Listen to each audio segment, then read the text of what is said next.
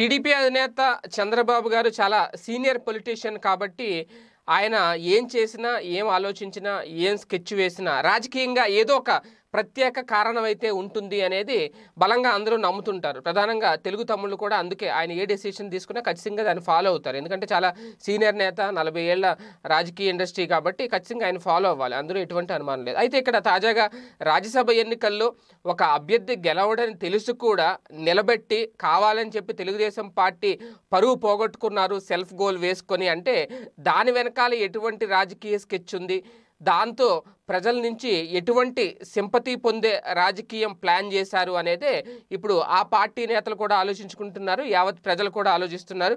అలాగే వైసీపీ నేతలను కూడా ఆలోచింపచేసేదిగా ఉంది ఈ తతంగం అనేది. ఎందుకంటే మొదటి నుంచి ఖచ్చితంగా అందరికీ తెలుసు, తెలుగుదేశం పార్టీ నేతలకు తెలుసు, ప్రజలందరికీ తెలుసు, కాంగ్రెస్ నేతలకు తెలుసు, ఖచ్చితంగా రాజ్యసభ ఎన్నికల బరిలోకి అభ్యర్థిని తెలుగుదేశం పార్టీ దింపినా సరే గెలిచే అవకాశం ఎట్టి పరిస్థితిలో ఉండదనేది అందరికీ తెలుసు. కానీ ఎందుకు బలవంతంగా నిలబెట్టారు అంటే ఒక ఎస్సీ అభ్యర్థికి మేము అవకాశం ఇచ్చాము అనే సంకేతం ప్రజల్లోకి పంపించి దాని ద్వారా వైసీపీకి వ్యతిరేకత తీసుకురావాలనే స్కెచ్చా అని అనుకుంటే ఖచ్చితంగా అది అటర్ ఫ్లాప్ అయిందనే చెప్పాలి. ఎందుకంటే ఒకవేళ నిజంగా సమవుజ్జీతో బరిలోకి దిగి ఏదో 1-2 ఓట్లతో ఓటమి చెందితే అది వేరే విషయం. అసలు ఓట్లు ఎన్ని ఓట్లు పడినా 23 ఓట్లు పడినా గెలవరని తెలిసి కూడా ఎందుకు బరిలోకి దింపారు అనేది అక్కడ అంతు చెక్కని అంశం. సో ఇటువంటి నేపథ్యంలో పార్టీ పరువు, ఆయన పరువు సెల్ఫ్ గోల్ వేసుకుని ఆయనే తీసుకున్నారా, లేదంటే దీని వెనకాల భవిష్యత్ రాజకీయ వ్యూహం ఏదైనా ఉందా, దీన్ని అడ్డు పెట్టుకొని రేపొద్దున ఎన్నికల్లో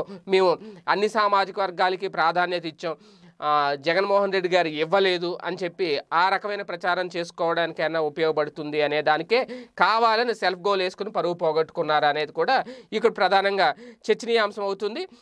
ఎందుకంటే అందరికీ తెలుసు తమ పార్టీ బలం ఎంతో ఏంటి అనేది కూడా. అయితే ఇక్కడ మొత్తం 175 అసెంబ్లీలో గెలిచింది కేవలం అసెంబ్లీ స్థానాల్లో 23 మందే కాబట్టి ఆ 23 మందిలో ఇప్పటికే 3 బయట ఉన్నారు. అంటే 3 ఓట్లు బలం, ఇంక 20 ఓట్లు ఉన్నాయి. 20 ఓట్లలో కూడా ఎమ్మెల్యే అనగానే సత్యప్రసాద్ హాజరు కాలేదు, ఆయన హోమ్ క్వారంటైన్లో ఉన్నారని చెప్పారు. అలాగే అచ్చెన్నాయుడు గారు కూడా ఆయన ఆసుపత్రిలో చికిత్స పొందుతున్న నేపథ్యంలో అరెస్ట్ అయ్యి సో ఆయన కూడా హాజరు కాలేదు. మొత్తానికి 17 ఓట్లే. పునః జనసేన ఓటు ఏమైనా ఇటు పడుతుందంటే ఆయన కూడా మొదటి నుంచి కూడా పూర్తిగా అధికార పక్షానికి మద్దతు ఉన్నారు కాబట్టి ఆ ఓటు కూడా ఇటు వెళ్ళిపోయింది. ఓకే, ఒకవేళ ఆ ఓటు పడినంత మాత్రాన టీడీపీ గెలుస్తుంది అనేది ఏం లేదు. కానీ కాకపోతే మా పరిస్థితి ఇలా అయిపోయింది, 2019 ఎన్నికల తర్వాత 23 స్థానాలకే పరిమితం అయిపోయాము, ఒకప్పుడు 23 మందిని లాక్కున్నాము వైసీపీ నుంచి, చివరికి ఆ 23 మిగిలినవి అనే సంకేతం ముందిచ్చి మళ్ళీ ఒకసారి ఇప్పుడు దాన్ని ఇంకోసారి గుర్తు చేసి అందులో మళ్ళీ 3 బయటికి వెళ్ళిపోయారు, 2 అందుబాటులో లేరు, చివరికి మాకు 17 ఓట్లే పడ్డాయి అని చెప్పి